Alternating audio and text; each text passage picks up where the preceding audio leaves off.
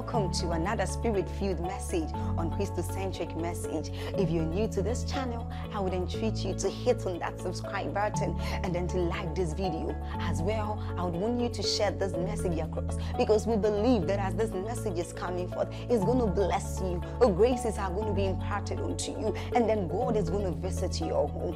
Thank you for watching. Stay blessed. I will go anywhere you lead me. I will go. I will go. I will go. I will go anywhere you lead me. I will go. I will go. I will go. I will go. Anywhere you lead me, I will go. I will go.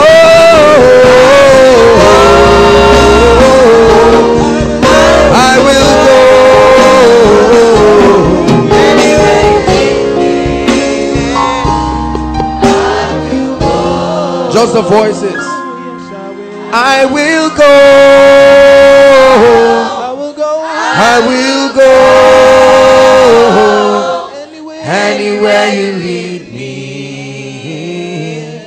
I will go. Just the voices alone. I will go.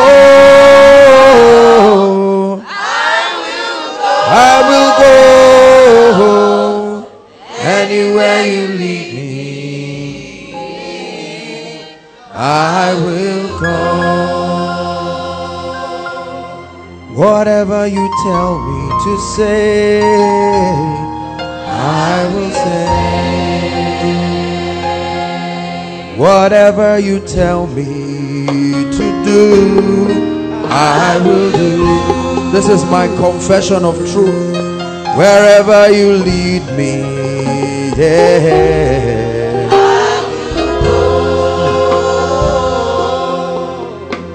I hail you, Most High. I hail you, Most High. Sera basera na mayera bakaria da da da da. Sera paria na na na mayera masika da da.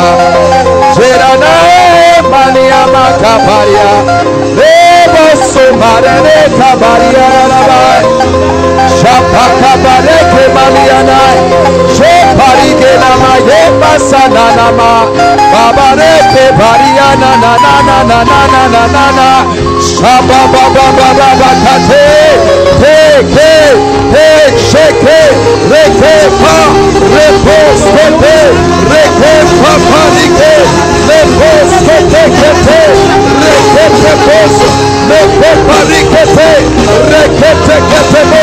Macapros, Rekete,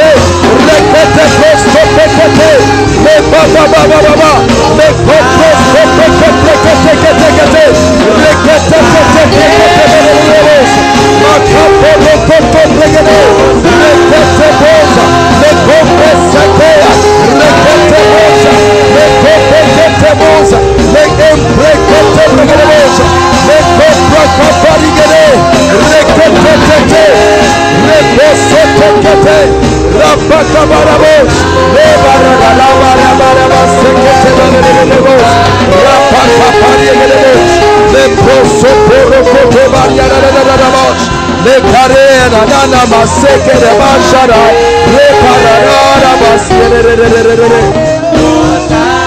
shapare katabala la bo.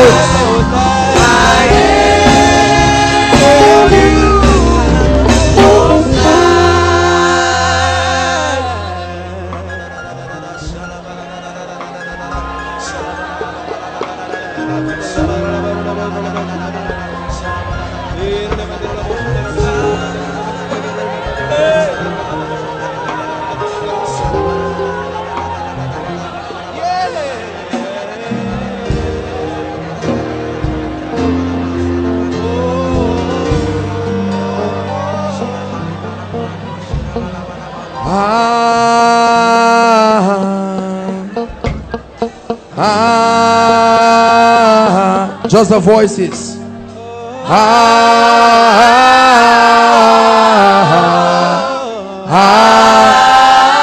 Help me worship us.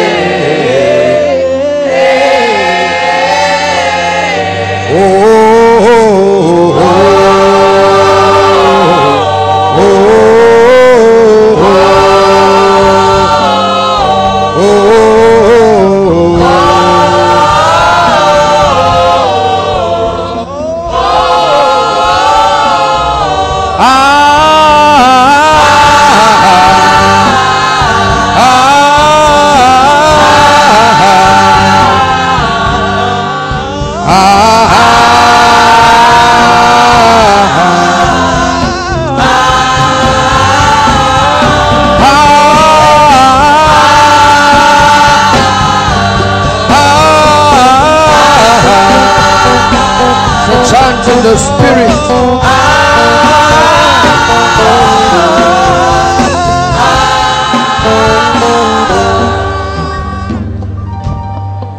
Your Spirit opens to me the treasures of your word, and I will forever sing your praise. Listen to me, I'm ministering to you. His Spirit opens to me the treasures of your word.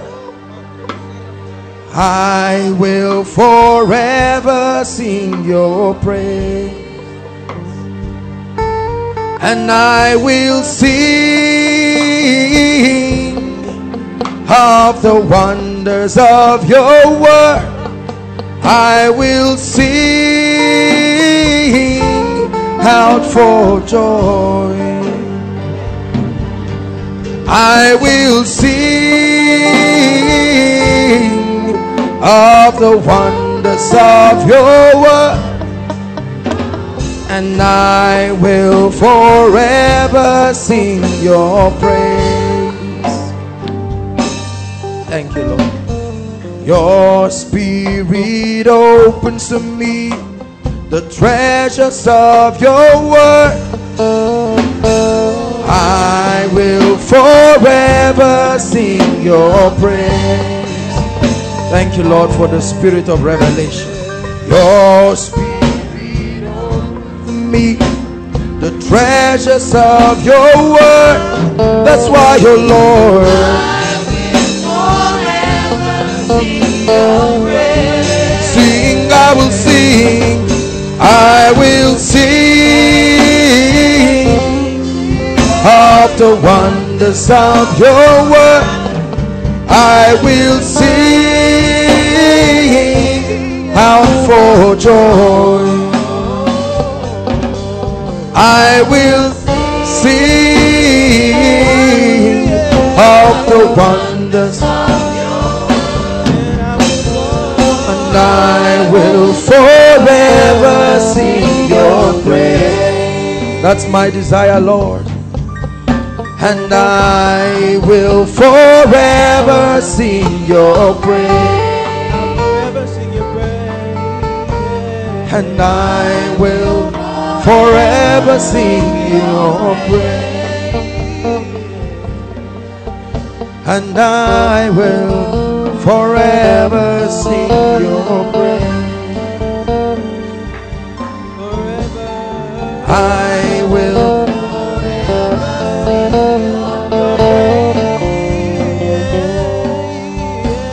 and I will forever sing your praise.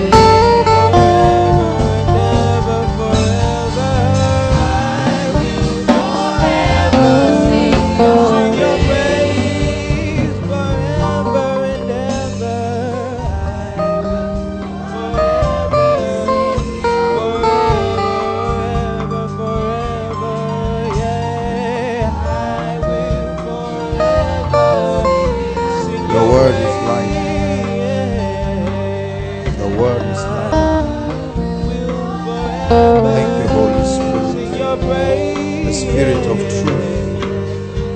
one who reveals.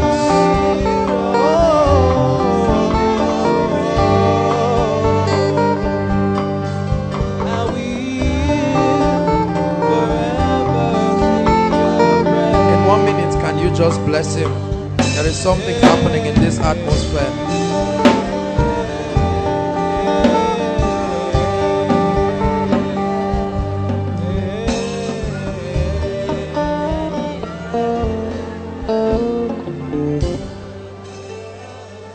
Just bless him. Let him do what he wants to do.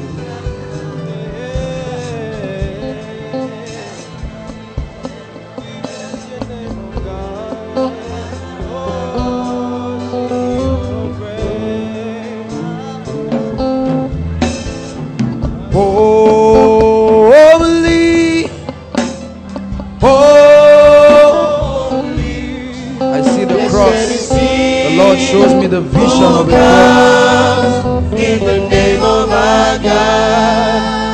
Holy, holy,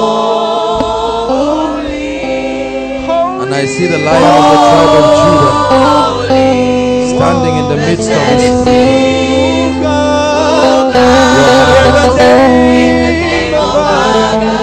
Your Majesty. The heavens are open up to us tonight.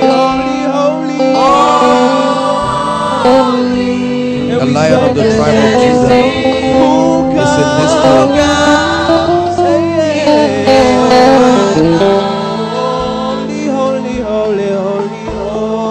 The Lion of the tribe of Judah is in this place. I see the glory, the Shekinah of his presence. It fills this place. The smoke, fire. I hear the sound of thunder in my spirit. The lightning and thunder that characterize his majesty is in this place. Your majesty, your majesty, your majesty, your majesty, your majesty.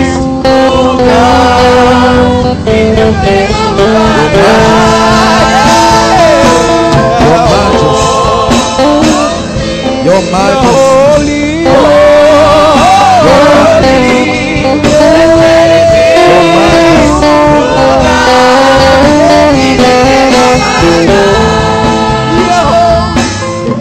just play the keyboard for me.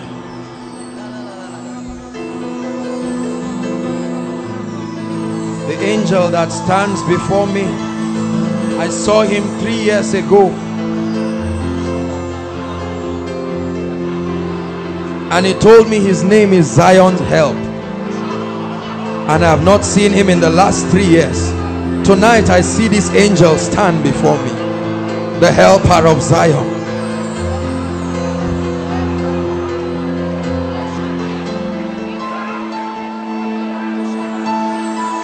And a vision is open before my eyes. I see a lampstand, a golden lampstand. It's the kind of vision that Zechariah saw.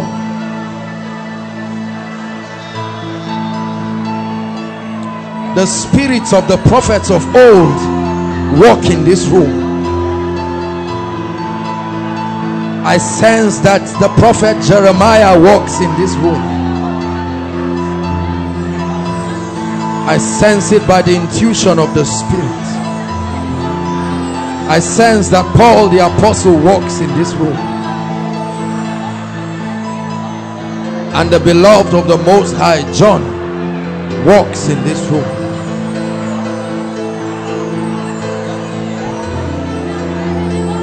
I'm about to chant prophetically. I don't do this many times. I do it when a heavy unction is upon me. Just clash the cymbals.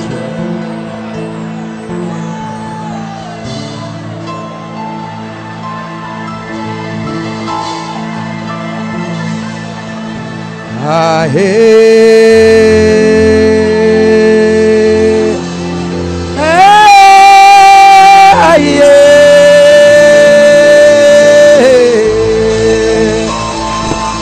Aye, aye,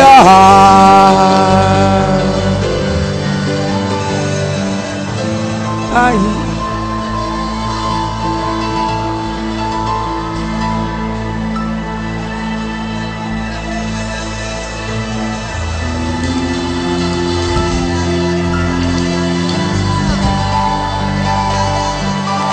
I am the Lord Most High, and I stand in the midst of you tonight, saith the Spirit of the Lord. For I am the Lord Most High, the captain of the armies of the Lord, the captain of the armies of the Lord.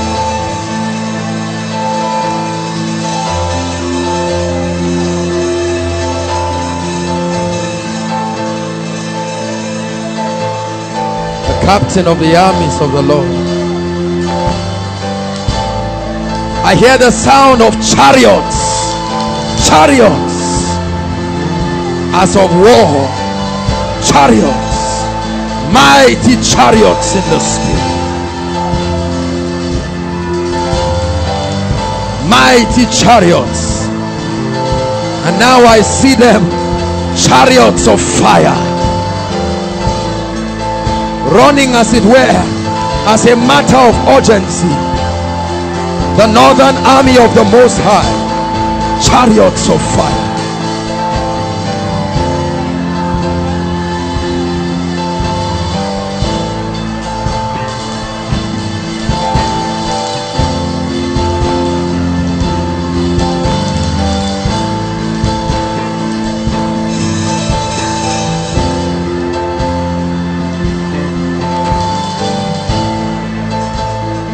Come on, press. This is Koinonia tonight.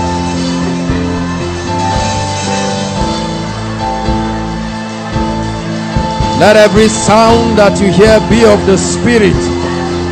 Let every sound that you hear be of the Spirit.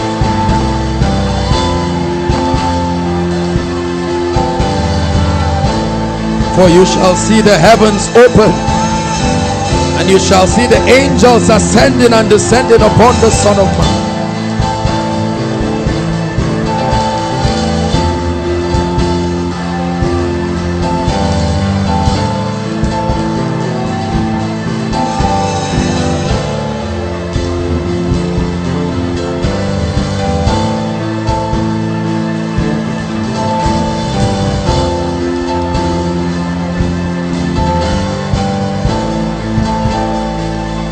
Come go with me behind the veil. Come go with me behind the veil. Come go with me behind the veil. Come go with me. Come go with me. Come go with me. Come go with me. Come go with me. Come up hither. Come up hither. Behind the veil. Come up hither. Come go with me. Come go with me. Come go with me. Come go with me.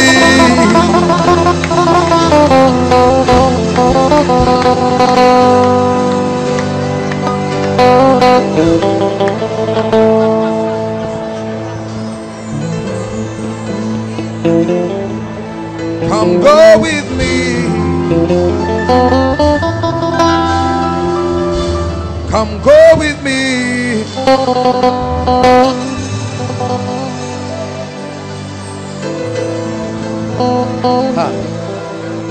Hi, hi, hi, hi, hi, hi, hi, hi.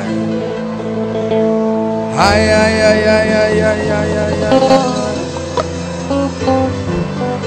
Hi, hi, hi, hi, hi, hi, hi.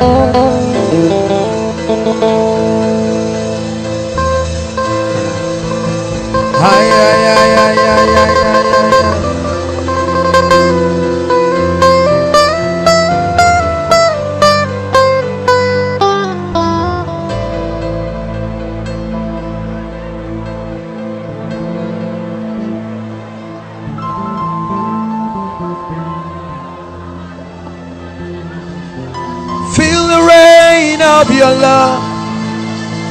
Feel the wind of your spirit. Now the heartbeat of heaven, let us hear. Feel the rain of your love. Feel the wind of your spirit. Now the heartbeat of heaven, let us hear. See the rain of your love. See the wind of your spirit. Now the heartbeat of heaven, let us hear. So let it rain. Let it rain. Open up the floodgates of heaven.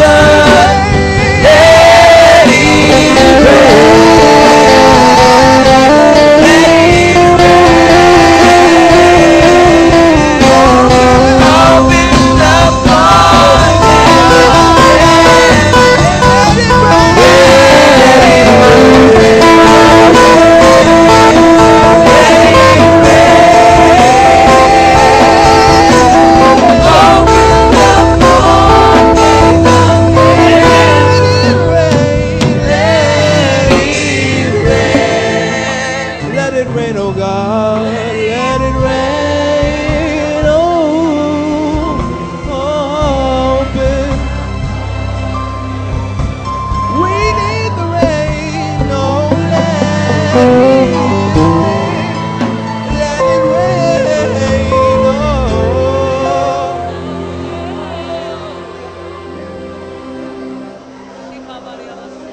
Do you hear the sound of the rain?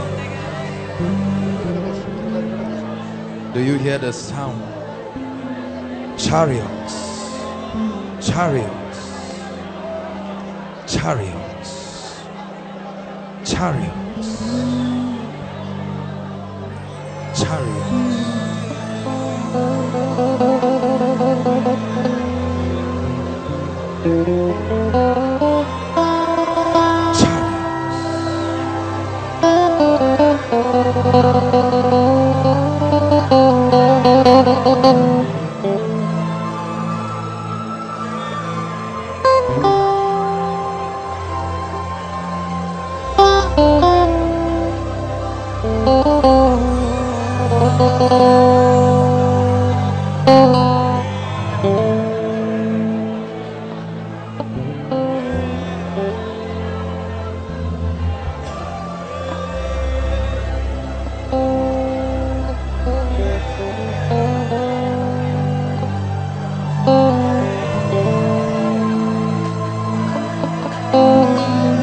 Lord, we thank you for your presence, majesty, majesty, majesty. El Elyon, Baruch Haba, Hashem Adonai. Blessed is he who comes in the name of the Lord. El Gibor, El Elyon.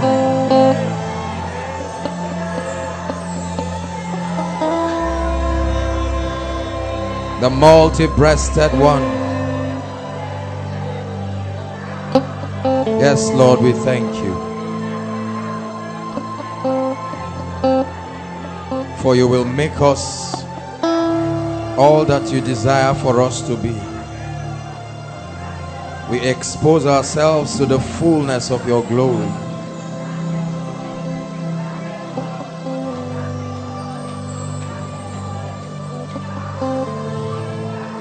For behold, I give you a new name, said the Spirit of God. I give you a new name.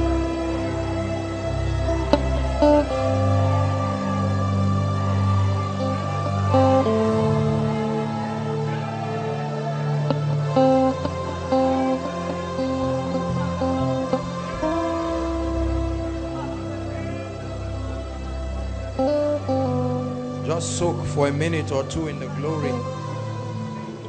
Even if you don't have anything to say, your stillness in the glory will not leave you the same.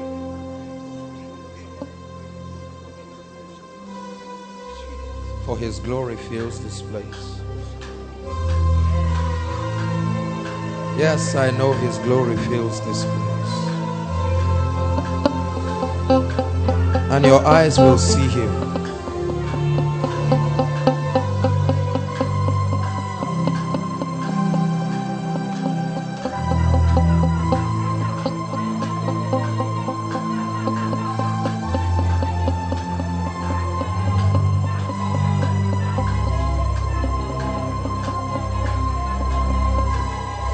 Like the brightness of the sun.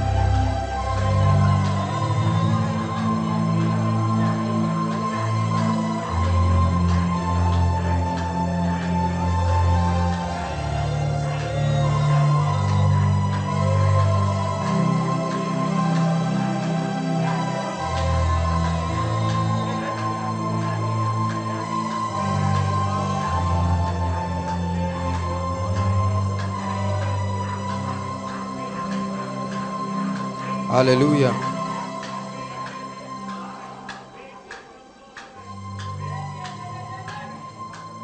Lord, you are in our midst and we thank you. We are not worshiping one who is afar. One of the blessings of koinonia is that you know that God is real. That you draw nigh and see the reality of this person that we worship.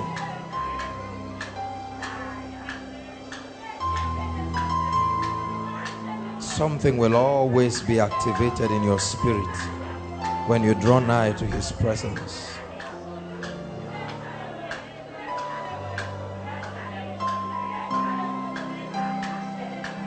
Tonight, this auditorium is full of heaven.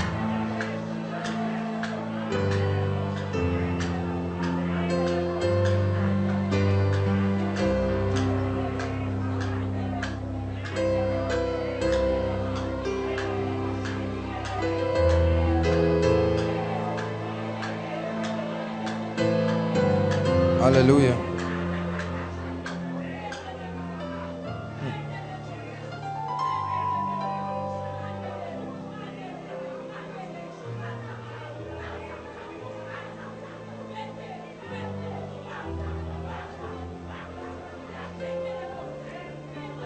There's something about the presence of God. Listen.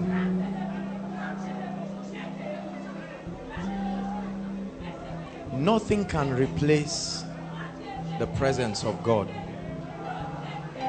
Not eloquence, not the head knowledge of scripture. There is nothing that can replace the intimacy of the Holy Spirit. Oh, there is such a river in this place tonight. Such a river.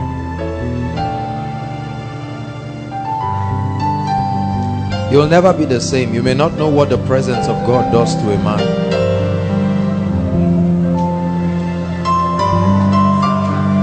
The presence soaks, and every fiber of your cell receives of that glorious presence.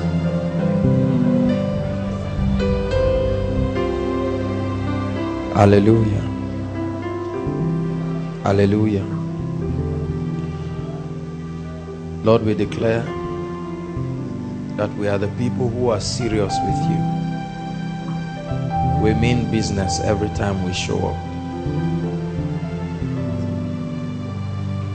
We're not interested in just having a form of godliness, but that we want to be so close to you, so close. The Bible says, and Enoch walked with God. Oh, that you will know the passion in my heart for you to walk with the Holy Spirit. that you will be a testament of what his presence can do. If you will quit chasing healing and power and anointing, you will find it all in his presence.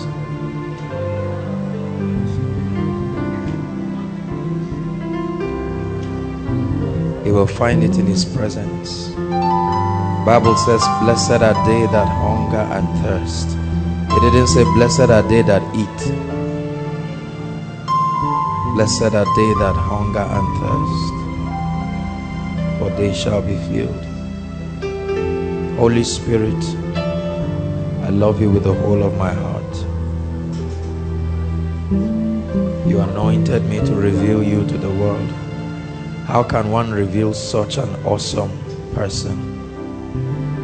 The Paracletos, the standby, the advocate, the strengthener, the comforter, the one who makes men wonders, the governor of my Father's kingdom. Who but you is able to do wonders? You're the eternal Spirit of the living God. When the heavens and the earth were being created, you were there. The one who turned the Word into flesh and planted him in the womb of a virgin. The one who anointed the apostles and the prophets of old. The one who walks with koinonia. The secret of the grace. The secret of the impact. The secret. The one the Bible calls the blessing.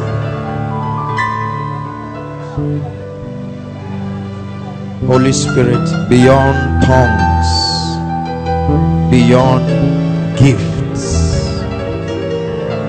that you will reveal yourself to your people. This platform is supposed to draw men and women into a depth of intimacy. If we do not know you, what message do we have to the world?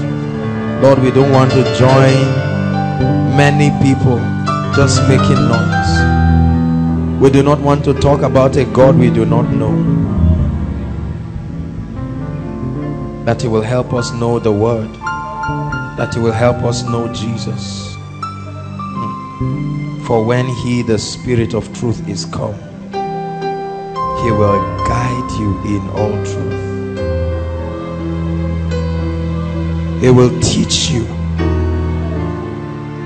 All scripture was inspired by him. He is the Holy Ghost, the blessed third person of the Trinity, who reveals Jesus to the church.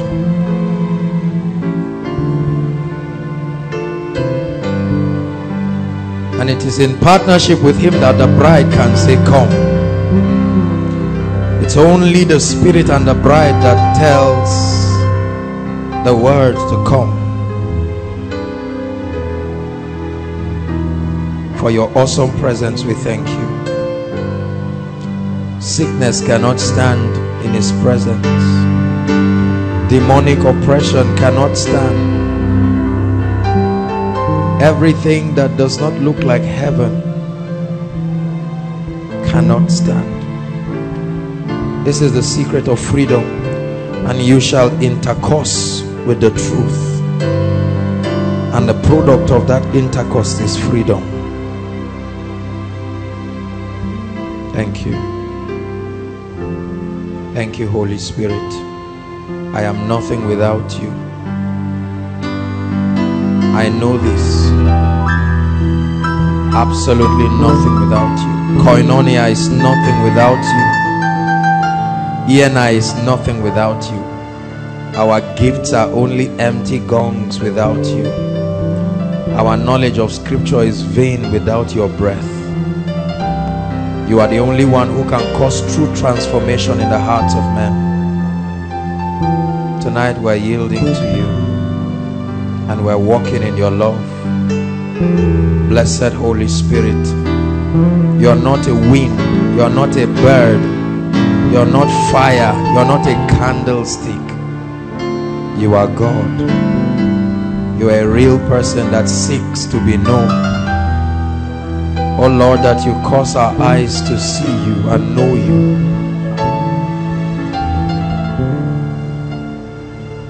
That the product of our intimacy with you will cause us to shake the world. Thank you. In just 1 minute, I'd like you to just say, Holy Spirit, my heart is open. Just pray a prayer in 1 minute. You must be an unbeliever to be in this kind of presence and not be open to the Spirit.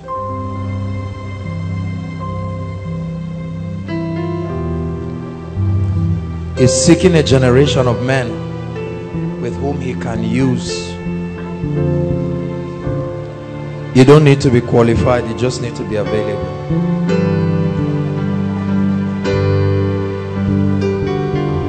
What we have done tonight is so vital to our spiritual growth.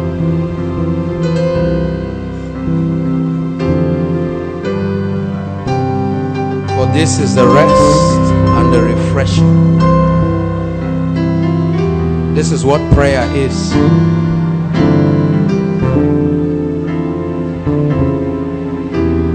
This is what prayer is.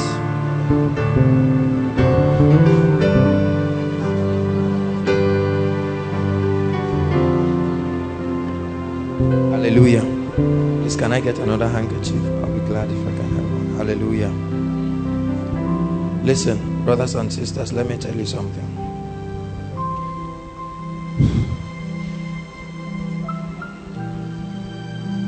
God desires men and women who will be vessels that will carry his glory.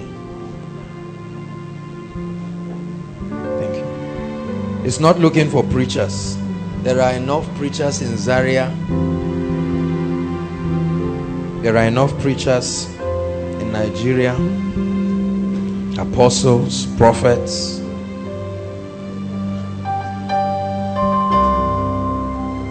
Teachers.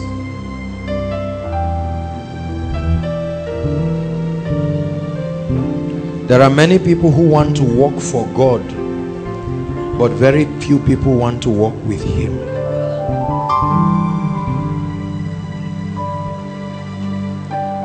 And God is seeking men who will walk with him and know him. Can I tell you something? If you will pay the price to know him, he will make your life an awesome wonder. I cannot tell you this enough. He's not lying. If you will pay the price to take him seriously. If you stop chasing after many things and seek him, you will find everything you need.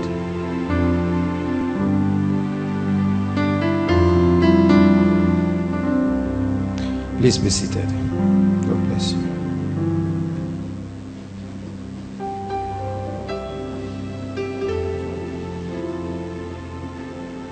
Whoa. Thank you, Lord, for your presence.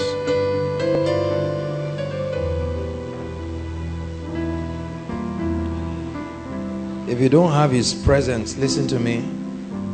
Sorry for those of you standing. Hallelujah. You can sit anywhere you want to sit, please. If you want to sit on stage and you think you're comfortable and you will not be ashamed, come on. Hallelujah. There are a few chairs here. I don't know if we can help the people. Just keep it anywhere, all right?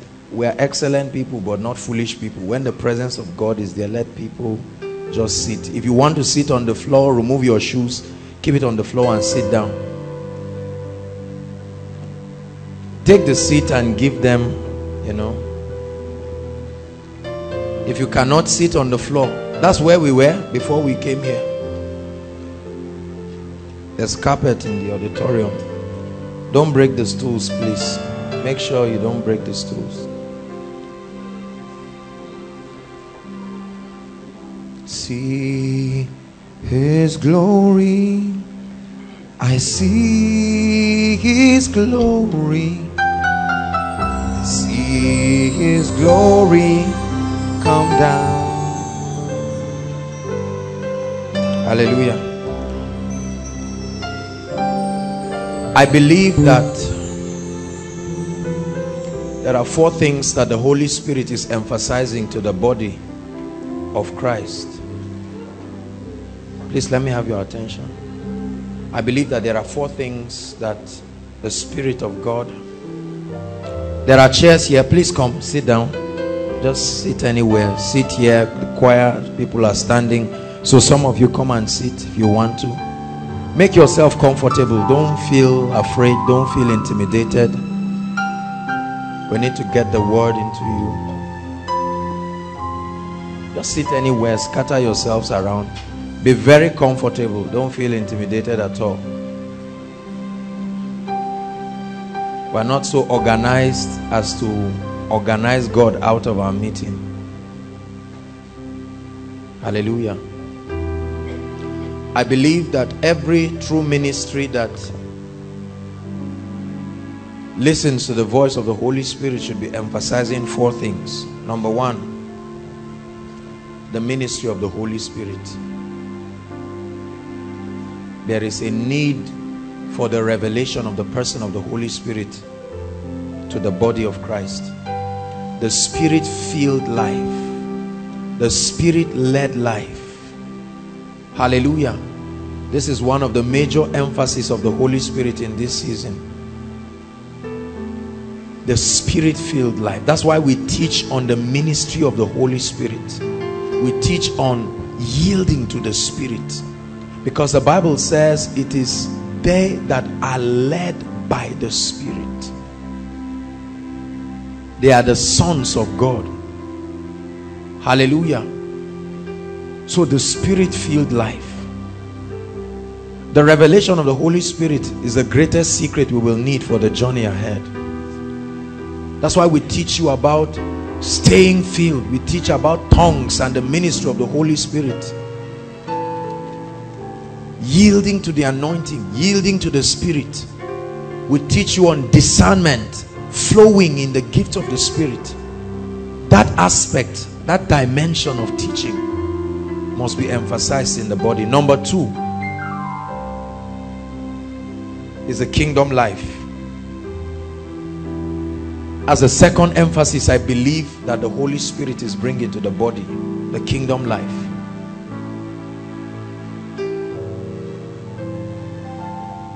That you understand the structure and the build-up of the kingdom. You understand the nature and the character of the king. You understand the power of the kingdom. He said, for thine is the kingdom, the power of that kingdom, and the glory of that kingdom. So we need an emphasis of the teaching of the kingdom. We need to know the principles. Please, if you're writing, write this. This is so important.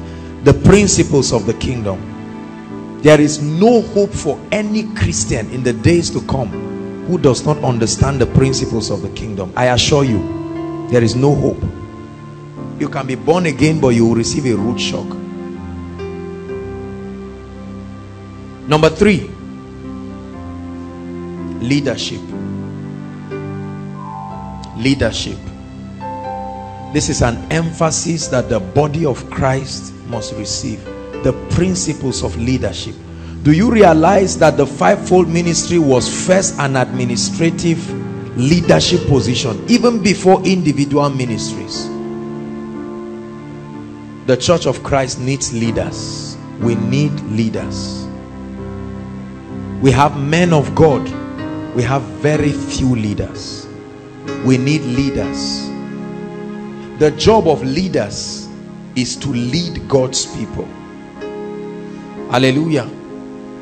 The difference between a leader and a boss is this: a boss tells you go and do it, but a leader creates patterns with his life. The word leader comes from the word lead. Hallelujah. We need leaders in the body of Christ. Not noisemakers, leaders. Men who understand the principles of kingdom leadership. The ability to guide the body and help them harness their potentials and prepare them as the army of God. This will take an understanding of leadership. There are very few people, there are very few teachings in the body of Christ on leadership. That's why we have a lawless body, because there are no leaders. Listen, can I tell you something? The first leader in the Bible failed, and that's what is costing the world trouble today. The first leader was Adam. God gave him Eve and the garden to take care of. Failure in leadership can cost a generation. Are you listening to me? Nigeria is suffering today not because there are no mineral resources. It's failure in leadership. Every time a system fails, God attacks the leaders. That's why the Bible says, strike the shepherd. Satan does not need to strike the sheep. Strike the shepherd. And the sheep, the word shepherd is the word pastor. Strike the leaders. If you have blind and insensitive leaders, what do you expect? A blind and insensitive congregation. Hallelujah. If you have carnal and self-driven leaders, listen, the issue of leadership is very important, because the anointing that flows from the people oftentimes comes as an overflow of that which God gives the leaders. And can I tell you something? The spirit of a leader can be corrupt. You can receive an anointing for healing from a leader, at the same time receive the spirit of lust. That's why a leader transfers the overflow of what he has. Are you listening to me? This is the reason why leaders will be judged very strictly by God, because you cannot transfer a wrong spirit to God's people. Hallelujah. The church of Christ is confused today because of the teachings they have received from all kinds of people. Sometimes people send text messages to me and say, sir, a man of God said this. And when of course I understand everybody has areas we are still pressing towards perfection, but there are certain teachings that have misled the body. One sermon can lead a whole congregation into error. One sermon. You know why? Because a leader stands as a mentor, as a model, as a pattern. So people want to become like who they see. And then many people do not understand the burden of leadership. We only know the glory of leadership. That you must, there are some things in your life that may not matter but are not necessary because you are a leader. Hallelujah. We need kingdom leaders in the body. We have many pastors. We have many people. We don't need more people raising crutches. We have many. But what we need is patterns. Number 4, the fourth emphasis of the Holy Spirit that I believe that God is communicating is on the issue of financial prosperity. Hallelujah. It's very, very important. Without money, you cannot finance the gospel. Without money, souls will be saved. Souls will not be saved. Without money, people will die hungry. Hallelujah. One of the greatest successes of Satan before now is to mislead the body, to trivialize the importance of finances. Zechariah chapter 1 verse 17. I'm not teaching on finances. I'm just showing you the 4 emphases. To the point that every time a sermon is raised over finances, we close ourselves with some religious feeling as though we are just heaven and all of that. But anything that is not taught, the body will not have faith for it. And if they do not have faith for it, they will not get it. Listen to me. I am concerned about the finances of people. because I have passion for it. I am very concerned about the hundreds of graduates that will be getting out of ABU in the next few weeks. Many of you are already afraid. You don't even know what else to do with your life. Hallelujah. I heard of someone who changed his result to go for NYSC 2 times so that he can get the allowance. You may laugh about it now. It looks silly. Hallelujah. There are more ladies going into prostitution every day. Tongue-talking ladies. Some of them were leaders in their fellowships. There are more armed robbers every day, ravaging our cities, killing people, maiming people. There are more jobless people every day. The record is increasing. There is desperate need. It has slowed down the advancement of the kingdom of God. Preachers have become beggars on stage. Every message now is money, money, money, money, money. You know why? Because there is no money. Everything in the church has become money. There's no time to build the body again, because the truth is there are needs. Are you listening to me? There are needs. The men of God want to take care of their wives and their children. You want to be blessed. You want to get to a point one day where you can drive a car and then not have rain. And can I tell you something? No matter how you pretend not to care about it, a day will come you will care about it. Are you listening to me? One of the greatest deceits of Satan is to make the church trivialize this. This is the fourth emphasis of the Holy Spirit. If we continue embracing poverty, we will run into trouble. There is going to be big disaster that is coming. I assure you. I assure you.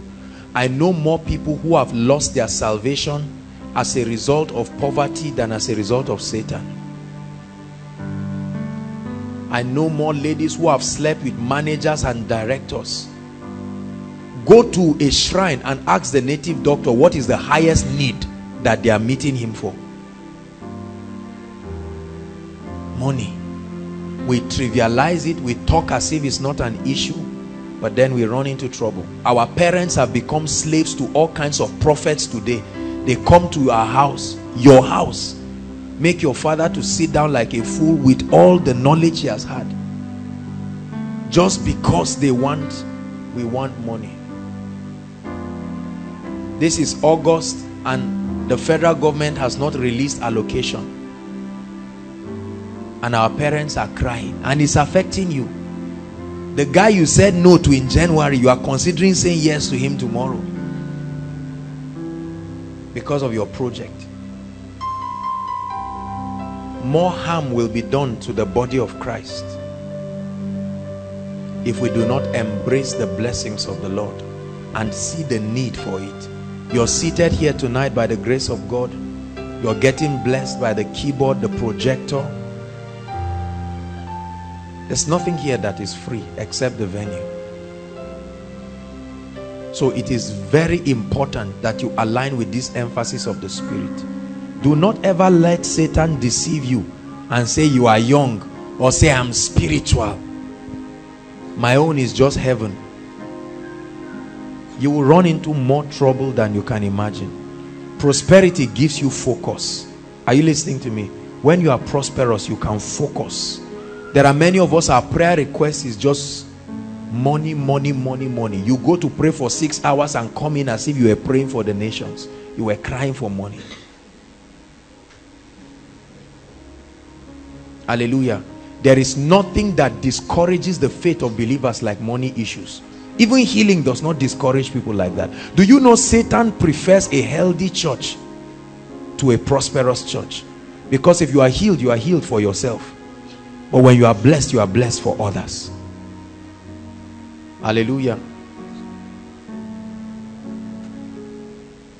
So this is the fourth emphasis of the Holy Spirit.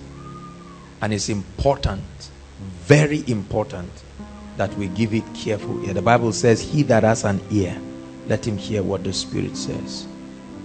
These four go hand in hand.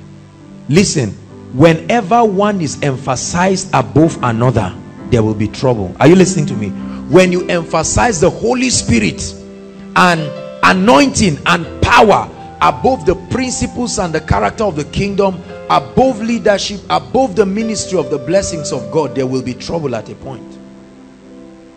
Because when everybody is hungry to lay hands on everybody in your congregation, you will need to rewrite the book of 1 Corinthians. This was the catastrophe that made Paul to write 1 Corinthians. Everybody was flowing in the gifts of the Spirit, throwing everybody on the floor. And Paul said, hold on, we need to explain this. And it took chapters 12, 13, 14 to explain the order and the operation of the Spirit. If you teach everybody on character, the kingdom, character and the kingdom, now people know how to go and greet those who are mourning, to greet those who have problems. But you're not going to have a supernatural generation, and that's a big problem, because Satan will soon sit in front of your congregation and help you run your service. And then without leadership, there will never be a means of training and raising people. Moses was an uncommon leader. Hallelujah. And then without prosperity, one day you come for koinonia and you just see everybody standing outside, and you say, what's the problem? They say, you are going to stand today. Why? Say, are we not giving offering? Hallelujah. Say, I receive all that God has for me.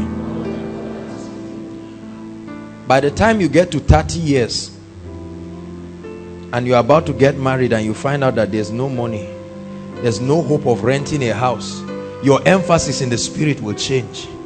The things that used to matter to you will no longer matter. You'll be surprised that you are sitting down and thinking and saying, oh Lord, your father is asking you, say you have been going to church since you were 21. What is the fruit you have to show for it? We are dying here. I'm not praying in tongues, you are praying in tongues, but I'm better than you. Yes, there's no relevance of your going to church. And this is what we do not want in the body. There must be fruit. Are you listening to me? That they are driving your father out of the house, and then you step in and tell them there is no problem, there is grace, and you can salvage your family from misery. There are many of our loved ones who have not been able to go to school today. Some of you are the only ones who were sent by your family members. See, if you don't have an assignment, you don't need prosperity. You really don't need it. But when there is an assignment, you desperately need the provision of God. Hallelujah. Thank you, Jesus. Tonight, very quickly, I'll just show you something and we'll pray. Zechariah chapter 4 verse 6. I had a dream this morning that changed my message. I'll not share the dream because of time. Verse 6. I want to teach us a very big secret that God has shown me in my life. And please, I want you to take it seriously. It's a powerful revelation and it's a very, very big secret. It's one of the biggest secrets of ENI. It's one of the biggest secrets of Koinonia. It's one of the biggest secrets of my life. And I'm happy that I'm having to teach it now. See, please look up, especially for those who are preachers, who have churches and fellowships here. Can I tell you something? Every time you begin to, don't just teach your members anything you want to teach. There is a pattern that you raise people such that they become strong. Are you listening to me? If you carry your trouser and try to put it like shirt, are you dressing well? But is trouser required for good dressing? Are you listening to me? So it's not enough to have rhema and have revelation. You must understand the order of that structure. The Bible says, ensure, speaking to Moses, that the house is built according to pattern. So it's not enough. There are certain teachings that are dangerous for believers until you have established them in certain truth. Are you listening to me? The Bible says, laying aside these basic doctrines of the laying on of hands and of baptisms and all of these things. When you are building a people, you must build them. When you were in primary school, they built you gradually. Is that correct? When you are spelling, they put H-S and then they say fill in the blank. That was a way of building you. When you were doing mathematics, when you say 1 minus 2, they write equal to, then they create a big box for you and you write it cannot, and you took first, they gave you prize. When you come to Form 1 or Form 2, if they ask you 1 minus 2 and you say it cannot, you are going to get 0, because they will teach you a new topic called what? Number line. Are you following me now? This is how it is in the spirit. So we have lopsided growths in the body. A believer who just got born again, you are teaching him something he cannot even connect with. Are you following me now? He cannot relate with what you are teaching him. And so you see the man of God struggling, but the people are not growing. Hallelujah. Then you get to a point where the people who are supposed to be walking are big children who are still crawling. Hallelujah. Paul was surprised when at a certain time the church ought to have been matured, but they were still babes in the things of God. And so there is need for constructive building. Hallelujah. It's dangerous to teach people, for instance, on prosperity until you've taught them on purpose. Are you listening to me? If you have not taught people on purpose and their assignment, teaching people on wealth and prosperity will destroy them, because the Bible says the prosperity of fools will destroy them. And that's what we have going on in the body. If you teach people on the miraculous without teaching them on salvation and the priorities of God and the eternal counsel of God, where is the church going to? You produce a bunch of hungry people who are looking for anybody to lay hands on. Have you seen all those kind of childish people around? Everybody just has anointing and calls you and says, now I'm going to speak and the power of God will move. And then you see somebody moving and you say, I'll touch the person with one finger. Those people have been taught wrongly. When they teach you that the purpose of the anointing is not just for show, are you listening to me? Then you are being built according to pattern. When you teach somebody on relationship and marriage without teaching the person on purpose, that's a disaster. Now the person is going out with the lady, one day you will turn and look at her and say, what are we even doing? Confusion sets in, because without vision the people perish. Are you listening to me? You want to have a child without understanding the purpose of fatherhood, the purpose of parenting. See, the body of Christ, there are courses that you study in the university. You call it something 101. Is that correct? You study, that's not all to it, but that's all you need to know at that point. You will meet it again, maybe 200 or 300 level, as a continuation, because it's expected that before that time you would have built on certain knowledge. When you meet it, you will now appreciate it. Are you listening to me? No matter how brilliant a student is, he cannot write project in 100 level, even if he gets 5 points. Are you listening to me? That's what happens in the body. You just see somebody who got born again 2 weeks. Now you make the person a pastor and he gets up, he doesn't even know what ministry is about. The person just gets up and his dream is just to get suits, and he starts calling forth suits from every member and doing all kinds of things. There is need for constructive building. Hallelujah. So that we can understand what the Spirit is doing. I tell you something, the building that is going on in this place is not haphazard. Topic after topic, building after building.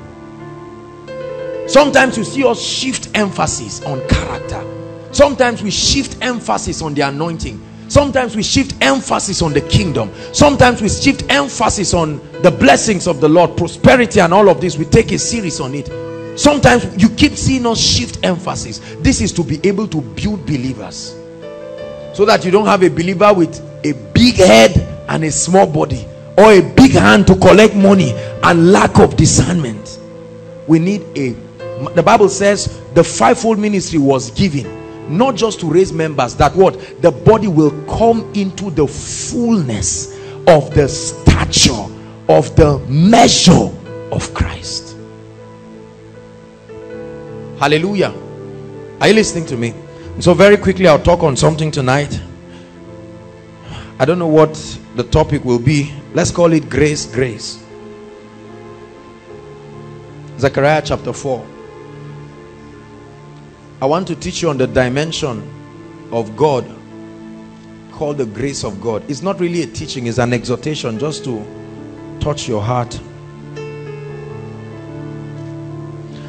Verse 6. And he answered and spake unto me, saying, this is the word of the Lord to Zerubbabel, saying, let's read together.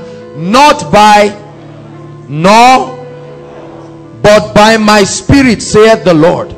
Look up. Not by what? Nor by, hallelujah, not by might, not by power, but by my spirit. I think this congregation is matured enough to now receive the teachings of grace. The trouble with the grace message that I've always had is that you do not teach the believers the place of kingdom responsibility. When you teach people the message of grace without understanding kingdom responsibility, you are going to produce a lazy church, because grace will look like a license for everything. Are you listening to me? But when you teach people and bring them to the place of responsibility, then the message of grace becomes useful. Can I tell you something? There is a factor in the life of every believer called grace. Grace means unmerited access, uncommon favor. Write it. Unmerited access, uncommon favor, access that you do not deserve, result beyond your ability, beyond your prayer life, beyond your fasting life, beyond your knowledge of the word. There is a provision in the structure of the kingdom for a believer to step into more than he can do. It's called the grace of God. He said, not by power, not by might, but by my spirit. It says, who art thou, mountain? Verse 7. O great mountain. See, look at me. There are two ways in scripture that mountains can be moved. One is by faith. Hallelujah. If thou shalt say, the operation of the word of God, if thou shalt say unto this mountain, be thou what? Removed and cast into the sea. But here God is showing us another key in the spirit that equally moves mountain. He said, who art thou, mountain? Before Zerubbabel. He said, before Zerubbabel thou shalt be made plain. He said, and he shall bring forth the headstone in it with shoutings of what? Grace.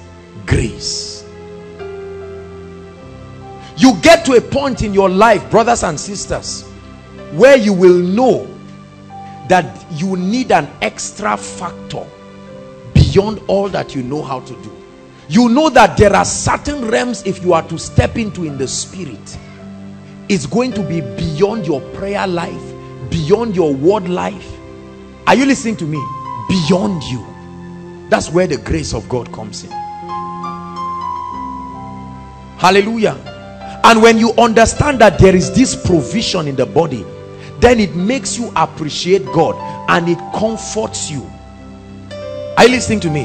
When he was talking to the church in Revelation, he said, I know that you have little strength. He said, I know. I am aware that your strength is small. I am aware that you are trying to make sure that you walk in the reality of the righteousness of God. Are you listening to me? Isn't it comforting to know that God is aware?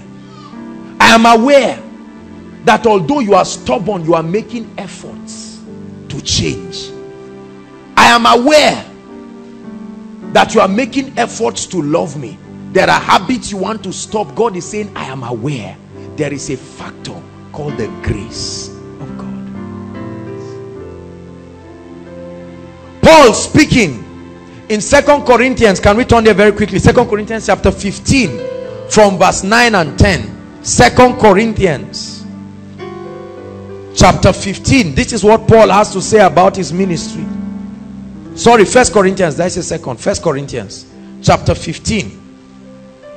Please catch this revelation tonight. Verse 9. I believe this is also my testimony. Are you ready?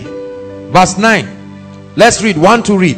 For I am the least of the apostles, that I am not fit to be called an apostle, because I persecuted the church of God. Stop. Paul is saying, look, you esteem me and call me a great apostle. Yes, I pray in tongues more than ye all. Yes, I do all of these things. But Paul is saying, can I tell you the truth? There is a factor in my life I will not hide from you. It's called the grace of God. Paul said, if it were by qualification, I am the least of the apostles. You know why? Because when the other apostles were walking with Jesus Christ, he was busy. Are you listening to me? There are some of you that where you are today is the grace of God. You got born again 2 years and you left somebody when you were drinking palm wine. The people who came to preach to you, you are the one who is getting them filled with the Holy Ghost right now. When they were stoning Stephen, Paul was still Saul. He was the one who sat down and they put the clothes. The people were angry, they removed their clothes. So that concept of removing clothes before fighting was in the Bible. It's a spirit. They removed their clothes and Paul said, bring it here, I'll protect it for you. You must kill this guy. Hallelujah.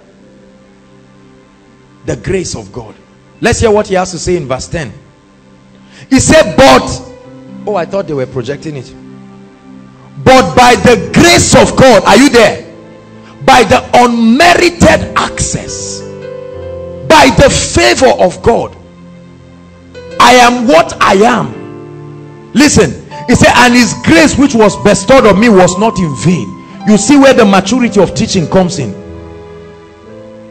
He said, in that I labored more than ye all. He said, yet, because there are other people that labored more than me, yet. Brothers and sisters, can I tell you something? I have seen more people that, I've seen people that pray more than me. I know people who do vigils at least 2 times in a week. Have you seen ministries like that? I've seen ministries that fast and run marathon fastings for months. I've seen pastors and men of God that go around and beg. They beg God, they cry, they do everything. Sometimes when people send me text messages, I say, what is the secret of the anointing upon your life? Listen, when I saw Jesus Christ, I was not praying. Are you listening to me? I tell you sincerely from my heart, he just appeared to me by grace. Are you listening to me? The anointing that I walk in today, I don't know if I'm to quantify all my prayer life and my word life, if it will equate what I'm walking in today. How many of you have seen God do things in your life that at the end of it, after people clap for you, you go back and you want to run away from the result you are receiving, because you know that there must be another factor in that equation? Hallelujah. There are many of you who you are not faithful in tithing, yet you don't have any financial need whatsoever. It's called the grace of God. Are you listening to me? Other people start reading, you resume half of the semester and you get 4.1. And somebody who had collected the handout before that semester, the lecturer says is their neighbor, they gave him the full course. The grace of God.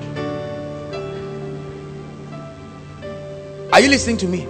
Somebody did malpractice in your presence, you did everything, the person got E, you got A, with all the malpractice. The grace of God. Paul said, I am what I am. Hear me, saints of God, there is a provision in the body to help the journey of a believer, not to replace your operation of the kingdom. Are you listening to me? Grace is not supposed to produce a lazy congregation. So why do I need to pray? Why do I need to fast? Why do I need to stay with God's word when I can tap into a provision called grace? If I can sit down without preparing a sermon and God will step in. Are you listening to me? If I can do anything and come out guiltless, why do I need the grace of God? When you understand the grace of God, you would think it's a license to disobey God. That's why Paul said, hold on, as I'm teaching you this grace message, let me balance it. Shall we continue in sin that grace may abound? Because there are many erroneous messages today that stemmed out of the revelation of grace. Can I tell you something, friends? What you see in Koinonia, you know that is the grace of God. Hallelujah. The grace of God. It's not because the things you hear may sometimes not be spectacular. However, it is the grace of God. When you look at the worship team, you see the grace of God.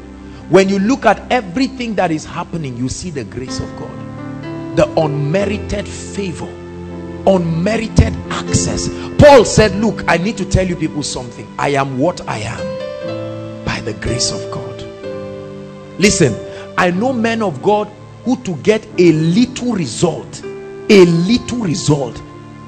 will have to, the kind of result that you see and trivialize in Koinonia here, I know how they have to travail in the spirit and press as if they are going to die, and they step into a meeting, and if 5 people fall under the anointing, they go back happy. It's a reward for 40 days prayer and fasting.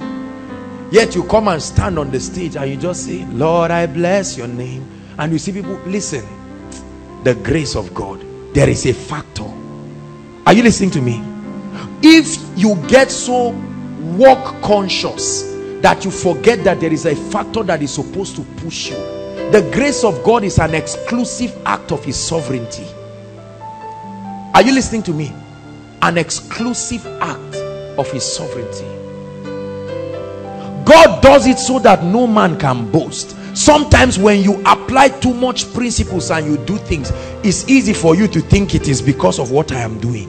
Then God surpasses what you have done and tells you, can you account for this one now? And you know that this is but the grace of God. Hallelujah.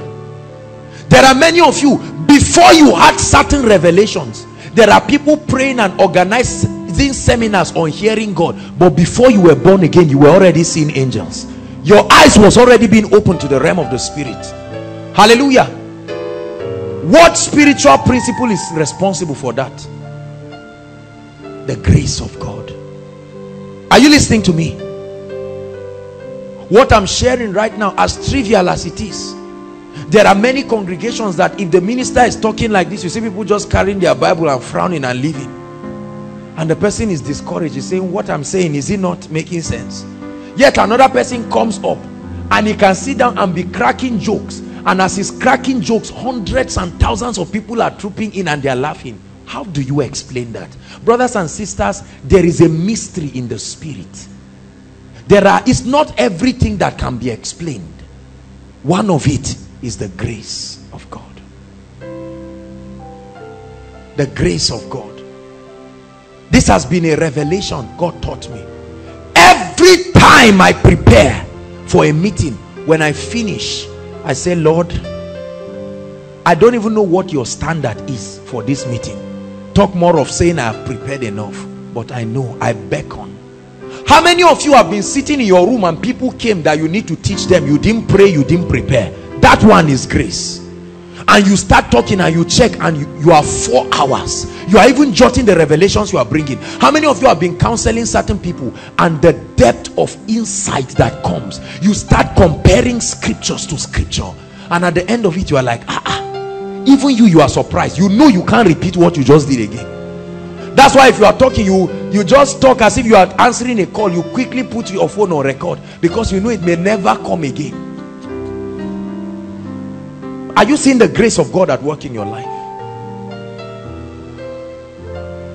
A lecturer is giving everybody F. You just walk to the person's office and he looks at you, not because he wants anything in return.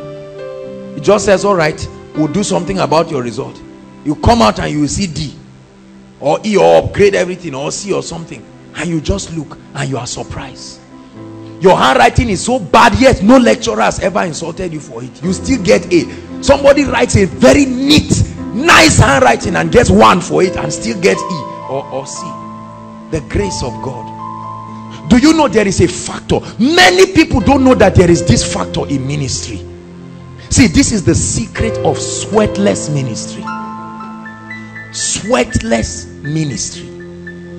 You live your life understanding that no matter how weak you get, there is a hand to hold. So you don't abuse the grace of God by not performing your responsibility, but you know that every time you get to the end of the road, there is a hand to hold you. When you walk in that consciousness, the day you step out and you see somebody, that day you were not prepared, in quote, and then you just step out and there's a Bible study in your house and they say, we have a woman of God, Abigail, she's going to be exhorting us, and that's the person announcing to you that you preach. Now you are contemplating, where do I start from? And the whole scripture goes blank. Let me tell you what used to happen to me when I started out in ministry. Sometimes I would prepare a message, very nice message. Even me, I would admire what I prepared. 5 minutes to the stage, the whole thing will go blank. I can't even remember one scripture again. I said, come on Lord, don't play with me. And now they are saying, we have in our midst, is a rare privilege, all the way from Zaria. I don't know if you celebrate the anointing. While they are saying that, you are struggling by yourself. You are saying, Lord, the first scripture I planned that I'll give has disappeared. And when you come up, suddenly you don't even know what to do. Then an unction come upon you. Suddenly you begin. Can I tell you something? If you meet me outside Koinonia, I cannot quote half of the scriptures I quote on stage. I assure you, I only quote scriptures. I can quote chapters of scripture when the grace of God comes on me. It's not something I learned. I don't know how it works till today. The moment I handle this mic, suddenly it's like the Bible is open up to me. That's why someone can be on stage and say, there's somebody here, you have headaches. Yeah, me that have been praying in tongues, I'm the cell leader. Let them know I have headache. Then when the person drops down, you just run and come.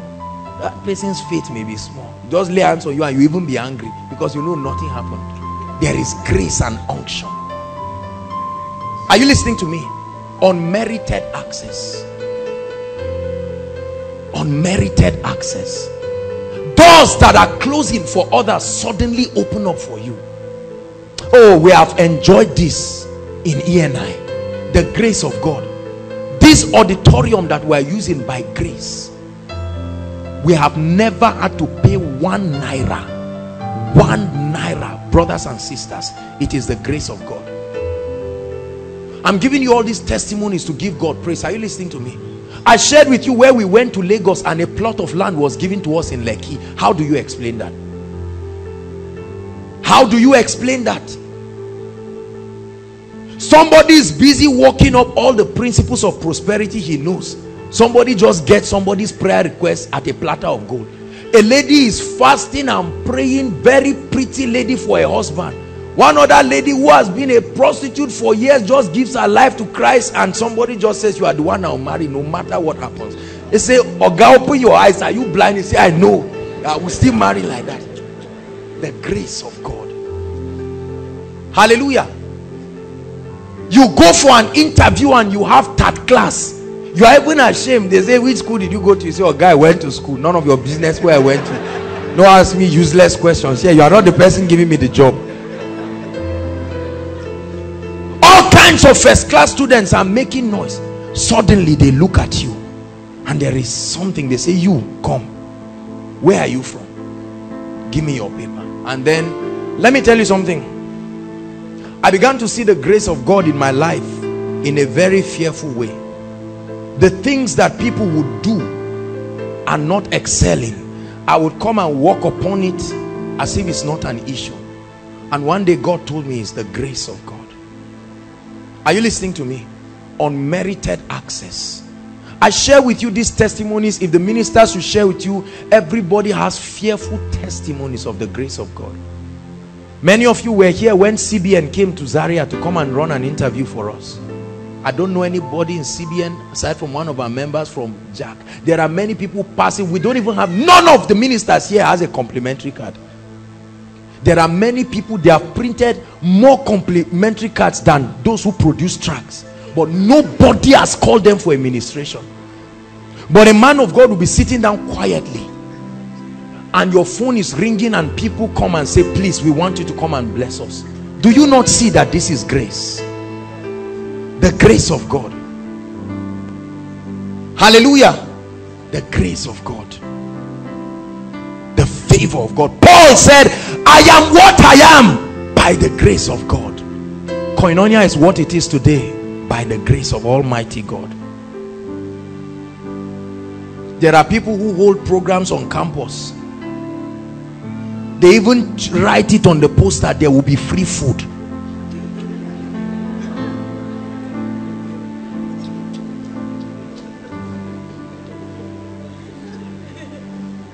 Now, I don't say this, of course you understand my heart. I'm just trying to show you the grace of God. There will be free food. Come. Yet at the end of it, after 2 hours, you just see somebody strolling and say, sorry, is this here? They are holding this. We are sharing the grace. When the grace of God, when you tap into that dimension, one man of God has a ministry, the name is Grace Dimension. Hallelujah. When you tap into this grace, are you listening to me, brothers and sisters? You will get more than you can ever imagine. Young man, off your phone. Listen, look at me. Hello, please off your phone, or go outside and answer it, or put it on silent. Hallelujah. The grace of God. I know ministries and churches that have every kind of excellence you can imagine. Hallelujah. And every member they see, they snap the person because they may never see the person again. They have used all kinds of publicity principle, including forcing you in your house. They come and meet you in your house and say, we are the evangelism unit of this ministry. Please, you are going to come. There is evening fellowship. You must come to our house. Yet you look at another person and yet you see the increase of God. Hallelujah. You look at a man of God on TV who is preaching and you cannot even hear him clearly. You can't hear him clearly. Yet you turn and see the way people are so open to receive. You see the loyalty of people to that grace and you say, is it that this guy went to there's a man who speaks in TV every time I watch the man, I almost laugh. It's so funny, very, very funny. I can't even hear what he says sometimes. Yet that guy, you cannot explain what it is. There's one Baba that is on air. Honestly speaking, when that guy finishes talking, you just know that, okay, you were in a service and people blessed you. But even you will not know what will bring you back. The grace of God. Have you not seen people taking business proposals, well dressed with their tie? As they are entering, they say, go out, walk out, just don't. And you see the person, and then you see somebody goes with his jeans and they're even telling him, but button up now, look at your trouser, come, and then they give him the job. How do you explain certain things? I'm teaching you this dimension because you need to activate it in your life. There is this operation of the Spirit called the unmerited access. Hallelujah. I am what I am by the grace of God. He said, although this grace was not showered on me in that I labored more than ye all, yet it is not I but the grace of God. If you do not listen, if you are going to work for every single thing you want to get in this life, get set to die. There is a factor called the dimension of God's grace that comes upon you. Hallelujah. At every time we have a need, a serious need and an urgent need, God will always raise helpers by the grace of God. Every time, by the grace of God. Hallelujah. I believe that we have one of the best workforce in this city, in Koinonia. I say it with all humility. the diligence of these people, you wonder and say, okay, what are they giving you? Have you not seen churches that they call, they say, we even pay you salary, we'll pay you. There is an operation of God's grace that can work in your life. Listen, I have seen men of God who walk in depths of revelation, depths of revelation, depths of revelation, and yet every time you see these people, you never, sometimes you are just broken and you say, Lord, I give you all the praise.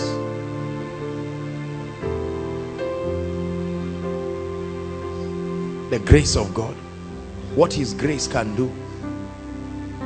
Other people are trying certain things, trying again and again, and you just step in. Never take for granted when you see certain ease in your life is grace. The day God takes away that grace, you will be shocked. Hallelujah. I have never struggled to flow in the spirit. Sometimes when I hear people, with all due respect, in TV teaching different ways to flow in the anointing, I'm not aware of what they are talking about. I really cannot even understand. It's very complicated. Have you not seen many schools of the prophets? They gather people who want to be prophets, and you see how hard they make it. Immediately they finish, you come and stand here, then you try and prophesy. What are you seeing? You say, not yet. They say, with all, activate it. Somebody comes from the wilderness with no teaching whatsoever, suddenly begins to see the names of people on everybody's head. How do you explain that? Are you listening to me?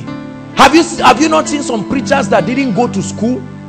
They don't have anything, never read any concordance, yet when you hear them, you know that this insight is not from a man. It must have been from God. Hallelujah. A man is sitting down and moving. You who loves God, you are trying and say, Lord, please appear for me. And then it doesn't appear to you. And one drunkard, as he's taking the last beer, then he sees Jesus. He says, why are you doing this to me? You are saying, Lord, is this fair? Is this fair? I'm shouting there, I'm shouting in my room. 10 days prayer and fasting. Now somebody just finished, or someone who just finished. Cain, listen, people are crying about the voice of God. Cain killed his brother and had the voice of God. He just finished killing his brother and he had the voice of God. Cain, you say, am I my brother's keeper? If you hear the voice of God, you say, Lord, I thank you. It's such a privilege. But Cain said, am I my brother's keeper? In other words, to hell with your voice.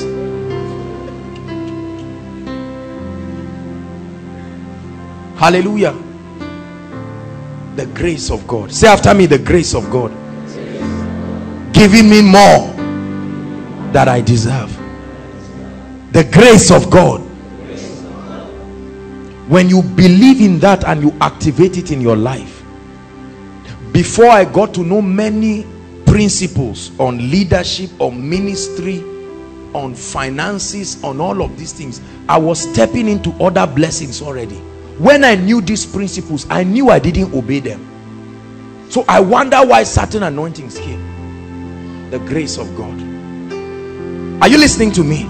There is that provision for a believer where you activate the grace. There are people who don't pray every day. They don't do anything, yet they never fall sick. They don't rebuke any devil for anything. They are staying in a room with somebody who is a witch, yet the witch never ever thinks of doing anything to the person. You are not doing anything. You are loved by everybody. You look for trouble right now.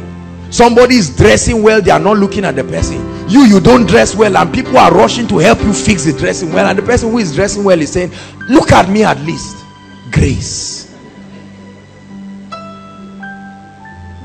The grace of God. I am what I am. He said, not by power, not by might. Are you listening to me now? You will get to that point in your life where it is the grace of God that will continue the journey. Are you listening to me? A ministry can sit down and be saying, okay, let's contribute and raise money for land.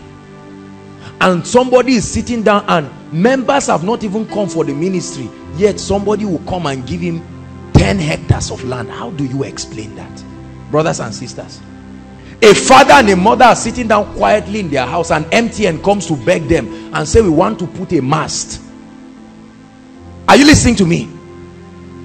You have read every business book you know how to read. Someone is sitting and they come to put a mast and they say, no, we'll rent our land. And now they begin to rent it 300,000 every month for the rest of their lives.